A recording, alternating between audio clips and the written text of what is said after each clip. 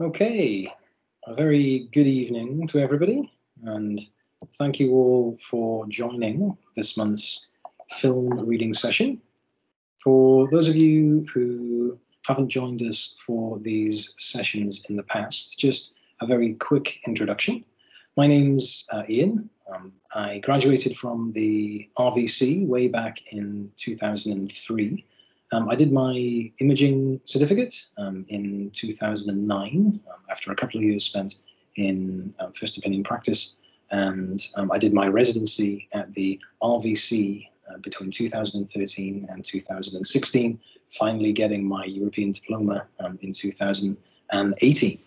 And these days, you can find me at London Veterinary Specialists, which is a multidisciplinary referral hospital in North London. And if you do have any questions at all that are imaging related, don't be a stranger. So if you'd like to have a chat about what sort of imaging would be most appropriate for a case that you're working up, or if you need a hand interpreting some radiographs, then either drop me a line via the email or give me a call, and I'll be more than happy to help you guys out. So this evening, we're going to have a little run through 4 cases. Now, you guys will have had access to the cases for the last week or so, and you're encouraged to write a radiology report for each of the cases before these sessions. Don't spend too long on each case, so roughly about 15 minutes, and try and include a description of the most pertinent radiographic findings for each of the cases, a conclusions section, which should include a list of differential diagnoses, and try and rank your differentials from those that you would consider to be most likely from those that are least likely, and then also provide some recommendations. So if you feel that a patient might benefit from additional imaging, so for example, if you think an abdominal ultrasound might be helpful, or a CT might provide some further light on what exactly is going on in that particular case, then that's the section to include that information. So before we start, we'll just have a look at an example, and I'll quickly run through this. This is a case that we covered in one of our earlier film reading sessions. This is a 5-year-old female neutered crossbreed dog that's presented to us as dyspneic. And for this example, we have just a single radiograph. It's a left lateral thoracic radiograph. And in this radiograph, what we can see is that the pulmonary parenchyma is retracted from the thoracic wall. The cardiac silhouette is also elevated, and the opacity of the pleural space is abnormal. It's more radiolucent, which is indicative of there being gas within the pleural space. So this patient has a pneumothorax, and our recommendation would be that this patient has thoracentesis sooner rather than later. There are a couple of other little changes that you might want to mention in your radiology report. So there's quite a bit of gas in the stomach of this patient, as well as some mineralized material. So this patient has had a meal in the recent past before developing this pneumothorax. There's a couple of bones in the stomach, but those features are certainly less pertinent than the retraction and compression of the pulmonary parenchyma and the lung lobes, the elevation of the cardiac silhouette, and the gas within the pleural space. So that's the example, which brings us on to case number 1, which is a 2-year-old female neutered domestic shorthair that's presented to you as having suffered a road traffic accident. So these sessions are very much interactive. So this is an opportunity for you guys to share your thoughts on these cases. And then as a group, we can have a little chat about the findings and discuss what we think the most likely diagnosis is for each of these cases. So case number 1, young cat has been hit by a car. Which of you guys fancies taking case number 1? It could be any. Can I try an ortho one, please, Ian? Yeah, absolutely. So this is indeed the obligatory ortho case of the group this evening. So yeah, if you fancy the ortho, then yeah, go right ahead. Thank you. Cheers. So I think we have a VD and right lateral radiographs of a skeletally mature cat. I think the VD is slightly rotated. I think the right obturator foramen looks a bit kind of smaller than the left one. I think the main findings was I think there's a fracture of the body of the left ischium. I think I'd describe it as comminuted, but I wasn't sure if it was perhaps maybe segmental, because I don't know if that's maybe a little floating piece there rather than comminuted. I think kind of both fracture lines are oblique. I'd say kind of moderately displaced, I think quadrilaterally. I don't think there's any evidence of it being an open fracture, and there's no stenosis of the pelvic inlet, but there is kind of a lot of feces in the colon.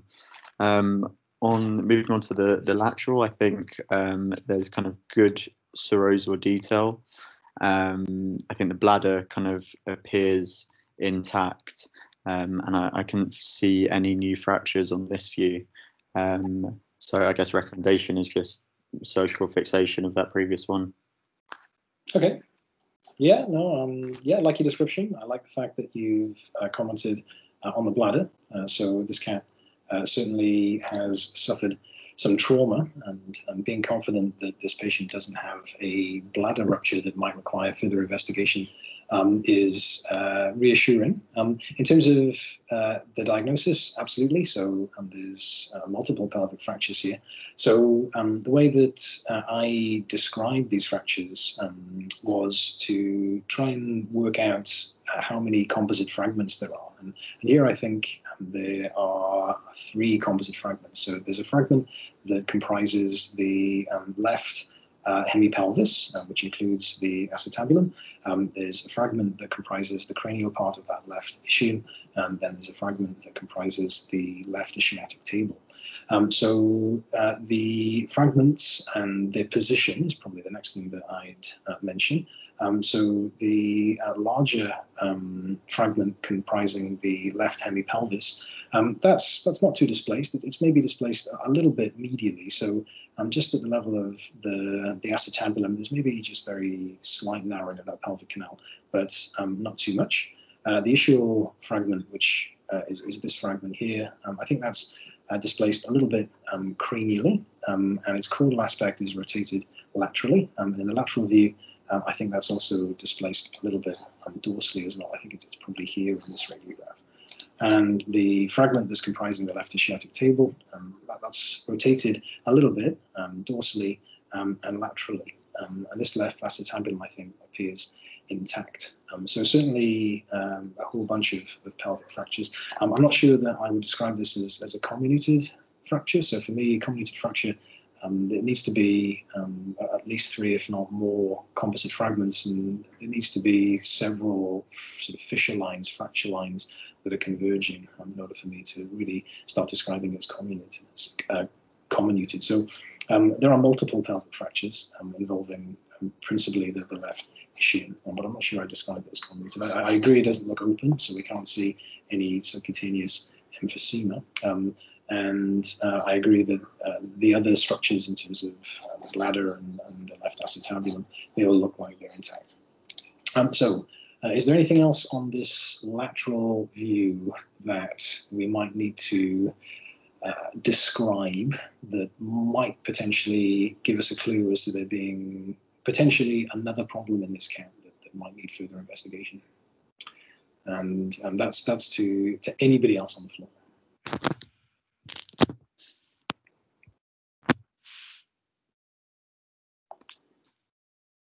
So what do you guys make of this structure here?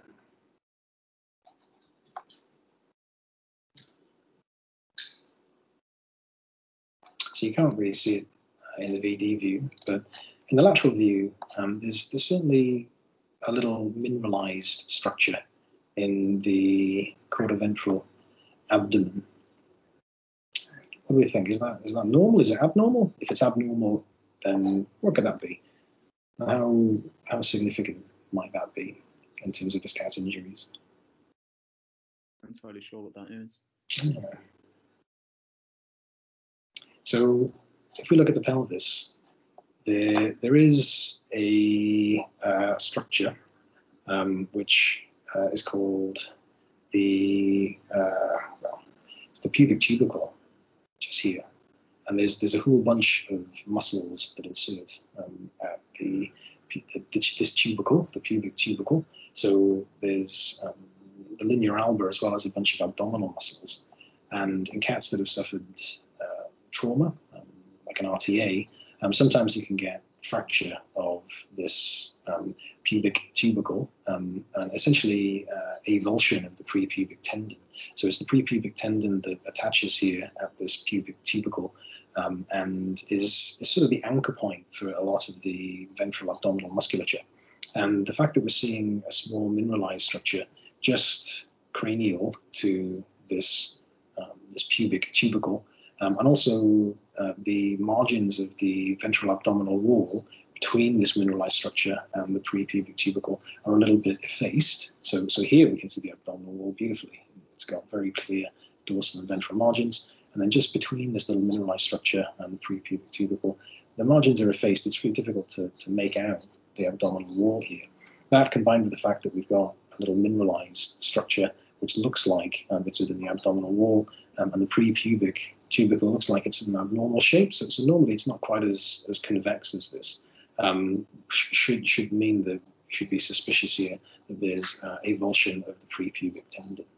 So that would be certainly something else to include in your report. The fact that we've got a mineralized structure here in the caudoventral abdomen, the fact that we've got effacement of the caudoventral abdominal walls, and also the shape of the tubercle, the pubic tubercle here is a little bit abnormal. So we'd be suspicious here that this cat could have at least a partial avulsion of the prepubic tendon, and that would mean that it would be predisposed to some rupture of its abdominal wall and herniation of its abdominal contents, which didn't actually happen in this case, but this is a nice example of potential avulsion of the prepubic tendon and fracture of just the tip of that pubic tubercle.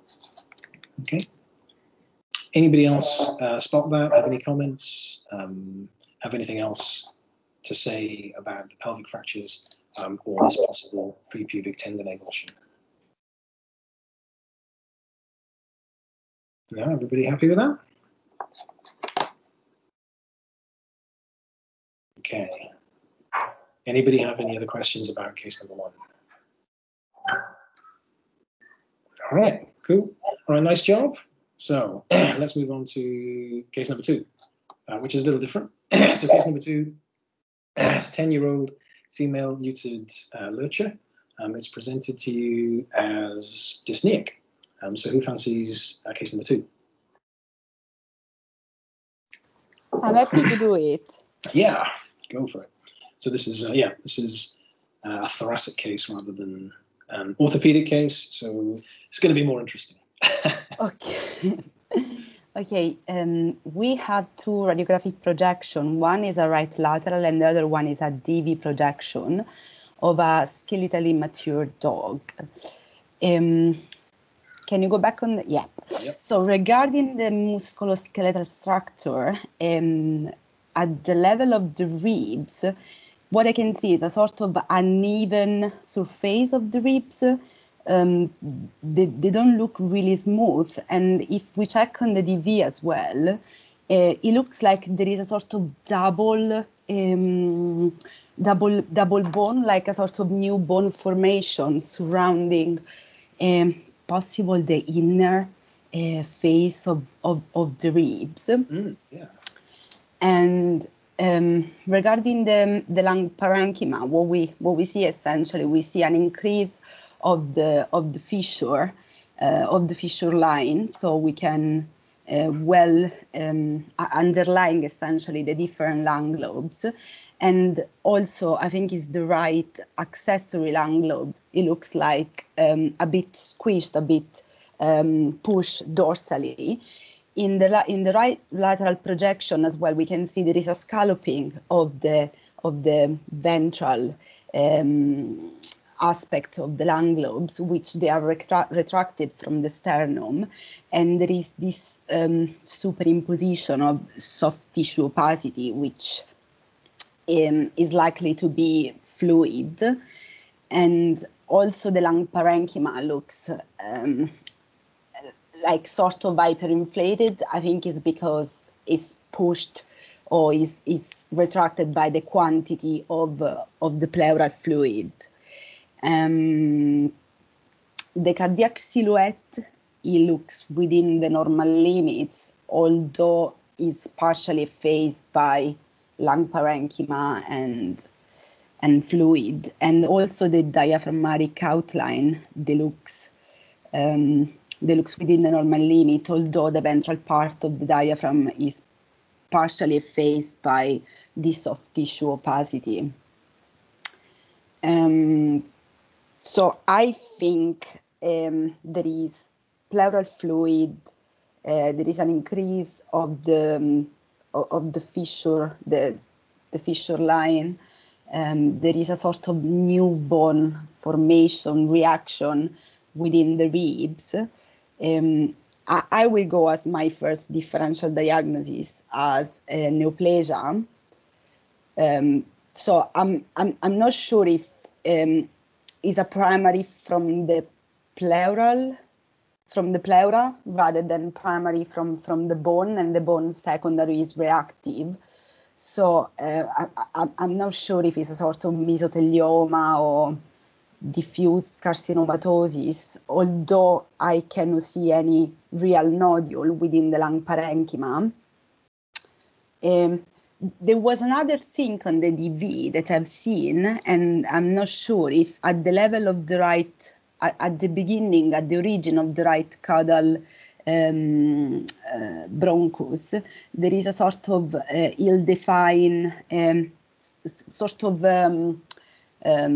bulla cavity, but I think is maybe probably a sort of is between. Is at the level of the ninth rib. I'm not sure if it's a sort of bronchiectasis or it's just superimposition of, I don't know, fluid / pleural fluid. I'm not sure. Okay, yeah, great. So we're going with pleural effusion and possible neoplasia. Well, yeah, I will probably like tap the fluid and check for, if there are any neoplastic cells, and then probably repeat the X-rays, or probably recommend a CT if the dog is stable. Yeah. Okay. Yeah. Great. I absolutely agree. So, I mean, for me, the changes secondary to the pleural effusion are not too tricky to see. So, as we've stated, there's certainly some effacement of the cardiac silhouette. So we can see most of the borders of the dorsal cardiac silhouette in the lateral view, but the ventral borders are pretty tricky to see. There are some pleural fissure lines here. We can see some pleural fissure lines in the lateral view and also in the DV view as well. And there's also, as you pointed out, some scalloping of the edges of the lung lobes and also flattening of the diaphragm, compatible with some hyperinflation. So we can be pretty confident that there's pleural effusion here, maybe not a huge volume, but certainly enough to make this dog dyspneic. Now, what's impressive is that you've picked up the changes to the ribs. So I think these are quite tricky to see, and you really have to remember to check the ribs every time you look at a set of thoracic films in order to pick this up, because the raised periosteal reaction that we can see affecting almost all of these ribs just sort of blends into the pleural borders of the cortices of the bodies of these ribs. But if you look carefully, you can see that on most of these ribs, there's this smooth raised periosteal reaction, and it really is quite exuberant, and we really don't see that very often at all. So this is one of the first times that I've seen this sort of exuberant, smooth raised periosteal reaction affecting this number of ribs. And when we start to pick up lesions affecting bone, and in this case the ribs, we need to try and decide whether these lesions are aggressive or benign, or whether it's monostotic or polyostotic. So here we've got this polyostotic change, this raised, smooth, exuberant periosteal reaction affecting the pleural surface of all of these ribs. And it's really difficult to know what might have caused that. Potentially something within the pleural space, and certainly something neoplastic might be responsible for this. I mean, in terms of what else could be going on, well, if this was a pyothorax, could that really result in this amount of periosteal reaction affecting all those ribs? It would be unusual. Certainly we've seen lots of examples of pyothorax. I've never seen a pyothorax have ribs that look like this. I mean, in terms of other differentials for kind of polyostotic bone lesions that can potentially be aggressive and neoplastic, well, I mean, could these be bone mets? They don't really have the typical appearance of bone mets secondary to something like a mammary carcinoma or a thyroid carcinoma or a prostatic carcinoma. I mean, they're usually sort of focal and more lytic. I mean, this is quite diffuse and it's affecting all the ribs in it. It's quite exuberant. I mean, could this be like a round cell tumor, like a multiple myeloma? Well, again, it wouldn't really be typical because usually it's the vertebral bodies, and again, it's usually focal lytic lesions rather than exuberant, smooth, raised periosteal reaction. So, I mean, I didn't really know what could be causing this when I first looked at these radiographs, and I think coming down on the side of neoplasia and saying, well, could this be secondary to something neoplastic in the pleural space, is a really good shout. So this dog went on to have a CT, which we can have a look at. Before we have a look at the CT, is everybody happy with the changes that we've just described in these thoracic radiographs? I think if you didn't spot these changes to the ribs, I wouldn't worry. I think that's easily missed. The reason why I've included this set of radiographs in this month's session is just to remind everybody, always look at the ribs. So it could be that you looked at these films and you said, you know what, there's effacement of the cardiac silhouette, there's pleural fissure lines, there's some scalloping, this dog has a pleural effusion, and there's something called a satisfaction of search where you found some abnormalities and so you stop looking for them. And in this case, you needed to continue looking and to also remember to check the ribs. So that's why this case is new. And we can look a bit further and a bit harder with a CT scan in just a second. So everybody happy with these radiographs and the changes we've just described? Because if we are, then we can move on and we can have a look at the CT. Which looks a little bit like this. So this is a 2.5 millimeter bone reconstruction we're going to look at initially. So we'll just run through it, and you guys can just have a look at the ribs predominantly, because it's the ribs that we're most interested in. And the CT here is really confirming the changes that we could see on those thoracic radiographs. So all of the ribs on their pleural surface have this raised, exuberant, smooth periosteal reaction. So we'll just take it back just slightly. Hopefully all of you guys can appreciate that. So we'll just stop it at, let's say, let's look for a particularly irregular looking bit, maybe this bit here. So here, let's just get my laser pointer. If we look at this rib here, you can see that this is actually the rib, and that's the cortex associated with the pleural side of that rib. And here we've got this really raised, irregular periosteal reaction. And we can see it a little bit more dorsally. And on the other side, we've got similar changes. So again, there's this raised periosteal reaction affecting pretty much all of those ribs, really. So we'll just play that through again. And you guys can admire the changes to this dog's ribs one more time in this bone reconstruction. Just huge amounts of this periosteal reaction. And to finish off, we're going to now have a look at, this is a 2.5 millimeter, this is a post-contrast soft tissue reconstruction. So here, just before we start, so this is all the pleural effusion here. So this is the lung, that's the trachea, that's part of the heart, and then this hypo-attenuating material we can see in the ventral aspect of the thorax here. That's the pleural effusion that we're seeing on the radiographs. So we'll just run through this soft tissue reconstruction. You guys just maybe try and keep an eye out for anything that you think might give us a little bit more of a clue as to what's caused all the changes in these groups.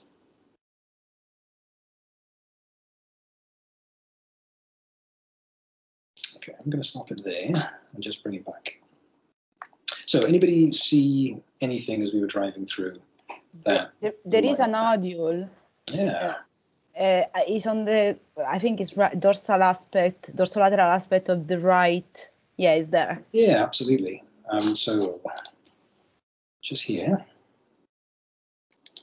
we've got this soft tissue attenuating structure that is demonstrating quite strong diffuse enhancement. And this structure looks like it's originating from the pleura. So we've got quite a nice extrapleural sign here. So the angle between the thoracic wall and this structure is very oblique. So that's a nice extrapleural sign. And this is a pleural nodule. And there's a couple of these little pleural lesions. So let's just go back to the CT. We'll just run it forward right at the start. Okay, so we'll go through it a little bit more slowly this time. And we've got this pleural nodule that we've already spotted, just there. And as we move caudally, there's maybe a little nodule there as well. But just here, we've got another one of these pleural nodules.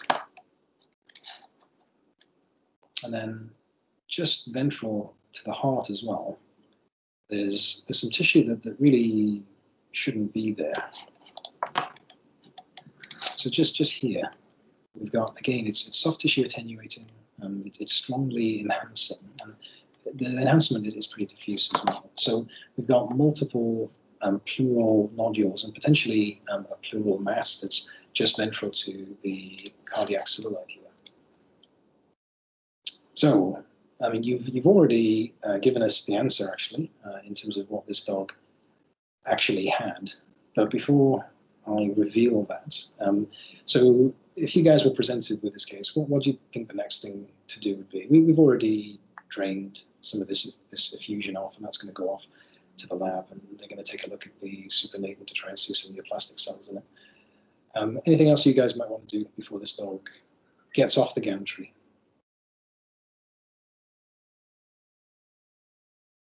So what we decided to do was to maybe have a go at... Can we find needle the nodule? I mean, yeah, absolutely. It's quite close to the thoracic wall. Yeah, absolutely. So we've got these nodules here. Now, because they're pleural, they're quite superficial. So it's certainly worth taking a look with the ultrasound and seeing if we can see these nodules, because if we can see them, then there's a chance that we can hit them. And that's exactly what we did. So this is an ultrasound image of one of those pleural nodules. So I mean, hopefully you guys can see what's going on here. So essentially all I've done is I've looked at the CT scan and I've counted the ribs and I've popped my probe on the appropriate intercostal space, and I've just done a little bit of fanning of my probe to try and find this nodule. And so what we're looking at here is this edge here is the edge of the lung, and that's abnormal because it's being displaced by this structure here. So that's one of the pleural nodules that we can see on the CT scan. Now, fortunately, this structure was superficial enough and accessible enough for me to pop a needle in it. So we FNA'd this nodule and came back as mesothelioma. So yeah, you absolutely got the diagnosis straight off the back of those thoracic radiographs. So this dog has kind of a primary pleural neoplasia, so mesothelioma, and as a result of that neoplasia, it's got the changes that we could see to the periosteum affecting pretty much all of its ribs. So this is a confirmed mesothelioma. We've got thoracic radiographs, CT, and a nice ultrasound image of one of these pleural nodules. And yeah, I've not really seen a mesothelioma have those sorts of rib changes before. So I thought this was a really interesting one. And like I say, one of the reasons why this case was included is because it reminds us that if we start seeing abnormalities that we're confident about, we should keep looking. So don't be caught out by the satisfaction of search, and always check the ribs in any thoracic radiographs that you're reviewing, because there could be some sneaky rib lesions there that are very easily missed. So yeah, nice job. So yeah, got the diagnosis off the back of the thoracic radiographs. So this dog had a mesothelioma. So yeah, good work. Nice job. Everybody happy with case number 2? Yeah? Okay. So that brings us to case number 3, which is a 1-year-old male neutered Abyssinian cat that's presented to you with a painful abdomen. So who fancies case number 3?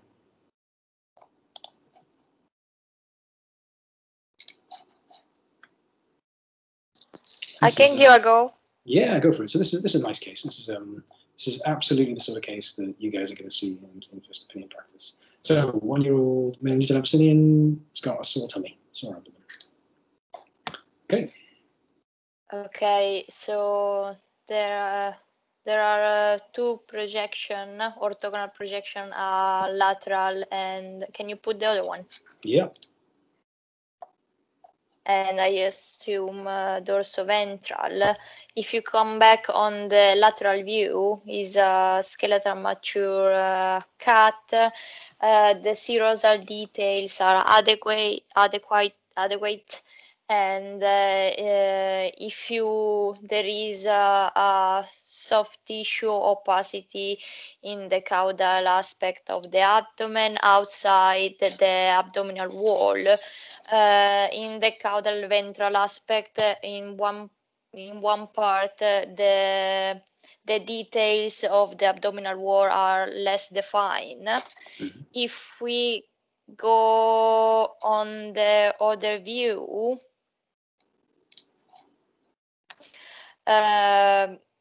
in the same area, there is this soft tissue opacity seems to be.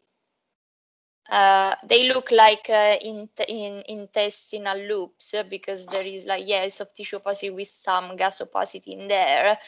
So my main differential would be disruption in abdominal wall with the herniation of possible intestinal loop. Okay. Also at that level, I cannot really see the colon, so I think there is like an abdominal rupture with herniation of small intestinal loop. Yeah. Okay. Yeah. All right. Anybody else have anything to add for this series? Yeah. So in terms of your description, I absolutely agree. So the main change here is we've got this sort of streaky increase in radiopacity of the ventral subcutis, and we've got associated effacement of the margins of the abdominal wall in this lateral view, and we can see similar changes on the left in this BD view. So again, we've got this streaky increase in opacity of the soft tissues, and if we compare the clarity of the margins of the abdominal wall on the right versus the left, on the right we can see the abdominal wall beautifully. On the left, as we start moving towards the caudal abdomen and the sacrum, we start to lose the abdominal wall. So we can still just about make out the margins, but certainly not as clear as we'd like it to be. In terms of could these be loops of intestine? I suppose they could. We can't completely rule it out, except that we can see a whole bunch of small bowel, the whole bunch together in the mid-abdomen here. And it doesn't really look like any of them are sticking out through the abdominal wall. So we can't completely rule it out, but it's probably less likely. The colon we can see in this lateral view, so we can see the descending colon. It looks like it's moving towards the pelvic inlet, and the rectum looks like it's in a normal position. And then on this view, again, we can see the descending colon. It's just displaced a little bit over to the right, but it doesn't look like it's poking through that abdominal wall. So we can't completely rule it out in terms of there being a herniation of intestinal contents, but it's probably less likely. The other thing that I might comment on, we commented on it for case number 1, the cat that was the RTA, is the bladder. Because we've got some changes to the structures that are adjacent to the bladder, so the ventral abdominal wall and this subcutaneous fat, it's probably worth commenting on it. So when we can see the bladder, it looks like it's partially filled. We can't completely rule out a bladder rupture here just because of the changes that we're seeing to the soft tissues adjacent to it, but it's maybe less likely, but it should still be on the differential list.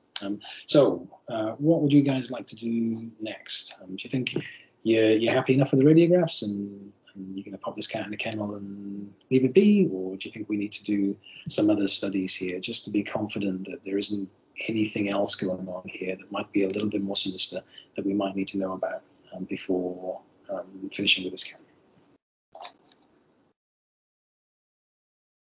I think that we an ultrasound can be helpful as well to see if there is any disruption. Yeah. And as well is depend how stable is the animal, because I don't know if it was really urgent and you needed to rush to theater or not, but yeah, ultrasound for sure will be helpful. Okay, yeah, no, absolutely. So I mean, the cat I think was reasonably stable at this point. So it was pretty sore when you were palpating its abdomen, but otherwise it was pretty stable. So the other thing that we did do an ultrasound in this cat, but we wanted to be absolutely sure that this bladder and this urethra was intact. So if you have cats or dogs with either a bladder or urethral rupture, occasionally you can have urine pooling in the cauda-ventral abdomen and causing a lot of inflammation to the cauda-ventral subcutis. The fact that we've got a potential abdominal wall rupture here, we've not really got any other orthopedic injuries, suggests that this cat might have had a penetrating injury. So it could have been bitten by a dog, it could have fallen on something sharp and spiky. So we wanted to be absolutely sure that this bladder was intact before popping the probe on this patient. So what we did was we did a retrograde urethrocystogram, and here it is. At least the urethral bit. So yeah, would anybody like to have a little look at this and let me know what you think? It's a little bit mean because I know you guys haven't had access to these images, so you're kind of reading them blind, but that's okay. It's going to be good practice. So what we've got here is this is our catheter. So the way that we've done this retrograde urethrogram is we put a peripheral intravenous catheter just into the tip of the penis. There's a little extension set there. It's been primed. So there's some contrast in the extension set before we started to inject. We've injected between 3 to 5 mils of using Hexol here or Omnipaque, and then we've made the exposure about 2/3 of the way through the injection. So we've pushed quite hard on the syringe just to try and generate a little bit of pressure in this urethra, so it's nicely full when we've made the exposure. And it's a reasonable radiograph, so for whatever reason, the tip of the penis is sort of displaced ventrally, so the position of the urethra isn't entirely normal, but we've got good urethral filling here, so we can confidently assess the urethral lumen and the urethral mucosa and make a decision as to whether or not there's any evidence of any leakage of contrast out of the urethra. So the question here really that we're trying to answer is there any evidence of a urethral rupture in this cat? So what do we think? I don't think there is any rupture. Yeah, no, I totally agree. I mean, I cannot see any extravasation of the contrast. Yeah, absolutely. So yeah, I completely agree. I think that urethra looks absolutely fine. So you know, we can see the contrast is filling the urethra beautifully. We can see the urethral margins beautifully, and yeah, there's no extravasation of contrast. So there's no contrast that looks like it's leaking into the soft tissues adjacent to the urethra. So I mean, if you do see leakage, then it tends to look like little wisps of contrast just adjacent to the urethral lumen, and also you'll struggle to get adequate filling of the urethral lumen because it's all leaking out. So here we can see we've got contrast that's just squirting into the lumen of the urinary bladder. There's a little bit of contrast pooling in the dependent part of the urinary bladder and a couple of little air bubbles, but there's certainly no evidence of any rupture there. So that's good. That's reassuring. So in this one, we've just injected a little bit more contrast. So popped in another, I think maybe 10 or 15 mils of contrast into this cat, just to fill the bladder up. So now we've got a bladder that's full of contrast, and the urethra not quite so full. So there's still a little bit of contrast in the kind of intrapelvic portion of the urethra, but most of it is now in the lumen of the urinary bladder. And we took two views, so we've got a VD and a lateral. So next question to you guys is, do you think there's any evidence of any leakage of contrast out of this bladder? So is there any evidence of a urinary bladder rupture? I don't think so. Yeah, no, I totally agree. So again, all the contrast looks like it's in the bladder. We've got beautifully clear margins, no wispy contrast, nothing to make us concerned that there's any leakage from this urinary bladder in either the lateral view or the VD view. So that's all good, which brings us on to the ultrasound. So this is just a single ultrasound image of the abdominal wall. So just to kind of orient you guys, I'm using quite a high frequency linear probe here, and I have it on the abdominal wall on the right, just called the umbilicus. And this is the abdominal wall here, or at least that's one edge of the abdominal wall, and that's another edge of the abdominal wall here. And the arrow is quite helpfully pointing out a defect in the abdominal wall, and this high perichord material that we can see protruding through the abdominal wall into the subcutis is all some mesenteric fat. So there certainly is a defect in the abdominal wall here, but fortunately there isn't any herniation of any of the small or large bowel. The bladder is in the right place as well. We can be confident about that based on the radiographs. Just some herniation of the abdominal fat into the subcutaneous space. So I recorded a little video of that. I'm not sure it really helps demonstrate exactly what's going on, but we can have a look at it anyway. So again, this is abdominal wall here. This is the defect, and that's what it should look like. So that's the abdominal wall that's intact there. We'll take another quick look at that.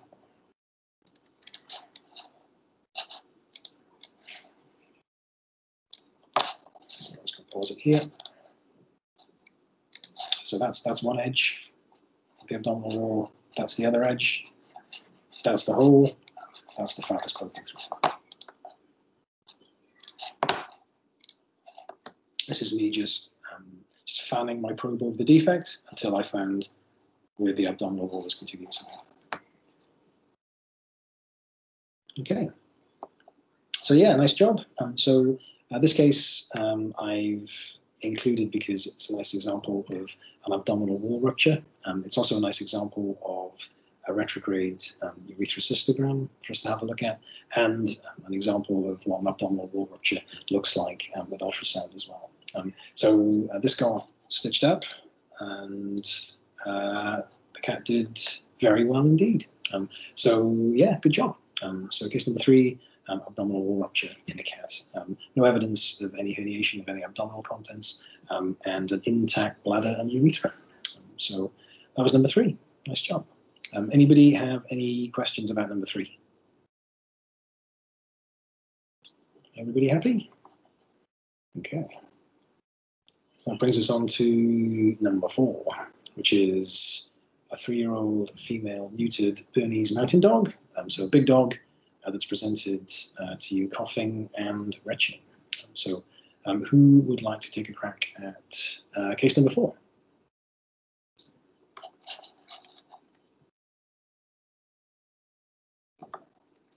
Again, this is a nice case. You've got a couple of radiographs to have a look at.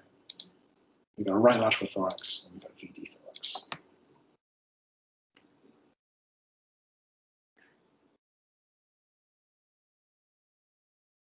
Nobody wanting to do case number 4. It's a nice case.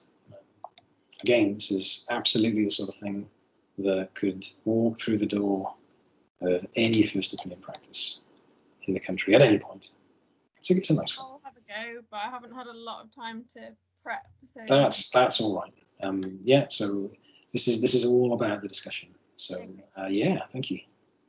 So we've got a skeletally mature dog, and we've got a right lateral view and a DV view. On the lateral view, I think it's an expiratory view because there's not very much space between the heart and the diaphragm. Okay. The heart doesn't, I haven't done a heart score, but I don't think it looks particularly enlarged just because I think it's an expiratory view. I think that's why it looks a bit big. Yeah. Though I thought there was a diffuse bronchointerstitial pattern, particularly dorsocaudally. The vessels were quite obvious, but not particularly enlarged, I don't think, in any of the spaces I can see. I couldn't see any nodules. I was looking to see if I could see any signs of any pulmonary edema, and I couldn't see any pulmonary edema, like any air bronchograms specifically to point towards any signs of pneumonia or anything. The trachea looks in a normal position and looks a normal size and shape. Yeah, so I couldn't see any problems with that. And then on the DV view. Oh, yeah, I'll just flick it. Here we go. Again, I thought there maybe it looked a bit more bronchial pattern in this view than on the other view. Like it just looked a bit more maybe mineralized along the bronchi. The heart is quite like reverse D-shaped, but again, I don't think it looked particularly enlarged, so I wasn't thinking there was any heart problem. Yep. The ribs look normal. Yeah, I couldn't see anything else. Okay. No, that's good. All right. So we have got what we think is a normal cardiac silhouette, and I absolutely agree. We've got normal pulmonary vessels, so we can see the artery, the bronchus, and the vein. Those are the craniolobar vessels. They look fine. They're certainly no bigger than the adjacent rib. We've had a look at the pulmonary parenchyma, and I absolutely agree. I think there maybe is a bit of a bronchointerstitial pattern. So in this lateral view, we can see there are a few little donuts and tram lines, particularly in the dorsocaudal thorax. So we've got a few little donuts just here and some tram lines. So we could absolutely describe that as a bronchointerstitial pattern. It could be, as you suggested, that might be associated with expiration, because there really isn't much of a gap between the caudal border of the cardiac silhouette and the margins of the diaphragm. So this view could absolutely be expiratory. In this VD view, again, there's a few little donuts around, so yeah, maybe a bronchointerstitial pattern. And the rest of the extrathoracic structures, like the ribs and the thoracic vertebra and the sternobra, they all look fine. Now the mediastinum and the mediastinal structures, the trachea looks normal, and the mediastinum, certainly cranially, looks normal. But what I want you guys to focus on is this area here, which sneakily is kind of on the edge of the film, and then this area here, which is the caudal mediastinum. So anyone have any thoughts on what might be going on there? Maybe in the esophagus.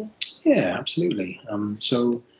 We've got this increase in opacity in the dorsocaudal thorax, and it could be that is just secondary to expiration, but the the increase in opacity is a little bit too marked for that. We've also got this structure here. It's difficult to know exactly what that is. It doesn't really seem to be a pulmonary structure, but it's right on the edge of the film, which is not very convenient, and it makes it very difficult for us to assess it. But in this VD view, we've got the cranial mediastinum here, and that looks fine. And just as we look caudally along the midline, we've just got this little bulge here. So we've got just some bulging of the caudal mediastinum right at the midline. And we can be pretty confident that that's mediastinal because of where it is, it's bang in the middle. So it's unlikely that this increase in opacity that we can see in the dorsocaudal thorax in this lateral view is going to be pulmonary, because if it was, we would really expect to see it in the right caudal or the left caudal lung lobes. And rather than seeing anything in the pulmonary parenchyma here, what we're seeing kind of a bulgy caudal mediastinum, which is a little bit of a worry. The other thing to note here is that this dog has a whole bunch of bones in its stomach as well, which may or may not turn out to be significant in this case. To be less sneaky, we'll have a look at another radiograph, which is more centered on the area of interest. So this is another right lateral radiograph, but this time we've just moved caudally ever so slightly to try and highlight the dorsocaudal thorax. Anybody like to take this a little bit further and try and elaborate a little bit on what might be going on here? So we've got as far as we're suspicious that there could be something going on in the caudal mediastinum. And in this bilateral view, we can see a focal increase in interstitial opacity and potentially a focal area of mineralization in the dorsocaudal thorax. And in the VD view, we can see enlargement of the caudal mediastinum. Is it so your foreign body? Yes, that's a good shout. That is a diagnosis, however, rather than a radiographic description. So how would you describe what's going on here? And there's not much more we can see in this view relative to what we can already see, but it's good practice to go through some of the features here. Well, I would have said it's a bone opaque focal structure, just cranial to the diaphragm, surrounded by kind of the soft tissue opacity that was described earlier. Yeah, absolutely. So I think the thing that stands out here is just the mineral opacity. So now we can be pretty confident that there's definitely something mineralized there that shouldn't be there. So this structure in the dorsocaudal thorax, it's almost more radiopaque than the adjacent ribs. So it's really very mineralized. We can't see that at all in the VD view. So wherever that thing is, it's probably here in the caudal mediastinum. So esophageal foreign body is absolutely a top differential here. So this dog went and had a scope. And for those of you who have never seen what an esophageal foreign body looks like with a scope, it looks a bit like this. So I had to get our medic to explain exactly what was going on here. So this is just sort of a bit of food. So this dog was fed after it had this foreign body lodged in its esophagus. So this thing we can pretty much ignore that's in the foreground. These are the forceps that CertVDI is going to use to grab this thing that's just behind it. So that's a big chunk of bone that's stuck in the esophagus, and that's what we can see on the radiographs. So that's exactly what CertVDI did. So he grabbed this thing and pulled it out with these forceps. And then that's what the esophagus looked like afterwards. So this way down here is the cardiac sphincter, and you can see that the walls of the esophagus are pretty inflamed and pretty angry after having that bone stuck there for a little while. So yeah, this Bernese Mountain Dog had been fed a whole bunch of bones, and some of those bones had got stuck in the esophagus. So it was the part of the esophagus just between the hilar region and the cardiac sphincter.